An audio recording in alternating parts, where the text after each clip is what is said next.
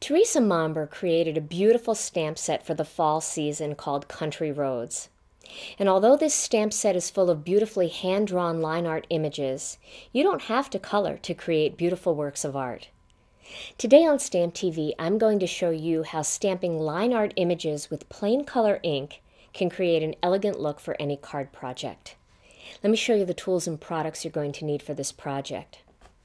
First, you're going to need some cardstock, and I'm using the Gina Designs Ivory cardstock. This is our layering weight cardstock. And then I also have some of the chocolate brown, the dark chocolate cardstock. And then I have a couple little pieces that I've cut too for the greeting. You're also going to need some ink, and I'm using the Memento Rich Cocoa ink. Now, I like the look of a brown ink stamped on ivory, but you may want to try this with a dark navy or a very deep green for a different look. Then I have two of the clear stamps from the new Country Roads stamp set. I have the little covered bridge, and then I have one of the greetings. I'm also going to add a little bit of color using background paper, and this is the Sun-Kissed Autumn collection. We have a 6x6 pattern paper pack that has this particular pattern in it, which is so nice for a backdrop. And again, I'm using a little bit more of the dark chocolate. And then I have a panel of our new Dusty Sage. Now this is a layering weight cardstock, and I'm going to show you how you can make a layering weight cardstock look like a card base by attaching it to a heavy base weight piece of cardstock. So I'll show you that in just a minute. And then I'm using some of our jute ribbon.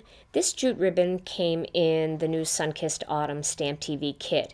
And there's always plenty of little pieces left over, so I grabbed some of this to use for this project. All right, to begin, I'm going to start by inking up this covered bridge image using some of the Memento Rich Cocoa ink. Now, it is a rather large image, so I like to stamp with the stamp on its back and ink up the whole thing so I can see it. And I'm going to stamp that right about there. There we go. So there's that covered bridge. I'm going to attach that covered bridge onto a piece of this dark chocolate cardstock. I made a little layer here. And if you're watching Stamp TV on our YouTube channel, you can visit stamptv.com. There, under each of the videos, we have all of the measurements and supplies used for each project. So you can get the measurements that I've cut all of these little panels down to. Okay, and then I'm going to stamp the Sending Happy Thoughts greeting onto this little piece of cardstock.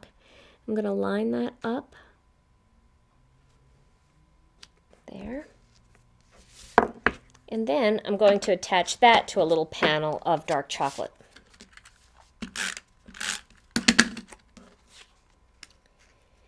Now, because I stamped these in this nice rich cocoa color, you really don't need any coloring on here. These almost then appear like little works of sketched art that you might see at a craft fair or an art show. Okay, so now I'm going to add my pattern paper to the dark chocolate panel here.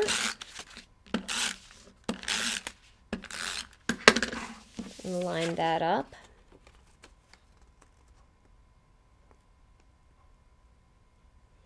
Okay, I want to do something a little bit fun with my ribbon. A little bit different. You know, lately I've been having some fun putting little pieces of ribbon here and there. I have so many scraps in my ribbon jars. So what I'm going to do is I'm going to add a little bit of tape to the back of this in two spots, right here and right here. So we'll add a little strip here and a little strip there. And then I'm going to stick one piece of jute ribbon there and another piece down here, like that. Then I'm going to line up my focal image right into that upper right hand corner. So let me tape the back here, and I do like to add a little bit of tape over the ribbon when I do these kinds of techniques with ribbon, just to give it a little bit of extra stick power. And There we go. So there is my focal image. Now I'm going to add a little bit of tape onto the back in those same spots. And I'm going to fold those under. And that's just a fun way to give a little accent that's still flat. And it uses up all those nice little scraps of ribbon.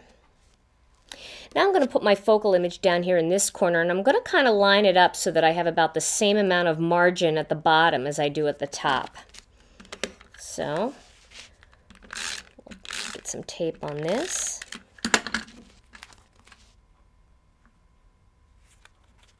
Find a little empty spot there by the bridge. And that's a fun little sketch that you can do with so many of your stamp sets. Now here I have an ivory card base, and I've used the Gina K Designs heavy base weight cardstock for this. And I've cut a panel that's a 1/4 sheet of cardstock that will fit right over the entire top of that ivory cardstock. So this way it's going to appear that I have a dusty sage card base, even though I'm using a layering weight cardstock. I'm just kind of upholstering the top of a regular heavy base cardstock. Card base. All right. And I'm just going to line that up by pressing the two pieces together and kind of making sure that they're nice and straight.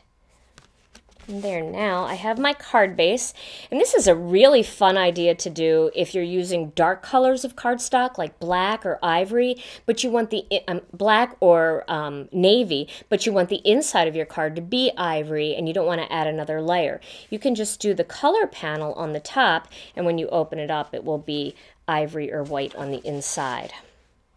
And then my final piece here is to take this whole panel and pop it right on top of my card base.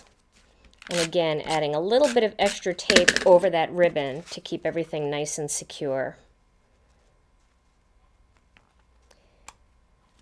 And so, there we have, boy, that blends into the background there, doesn't it?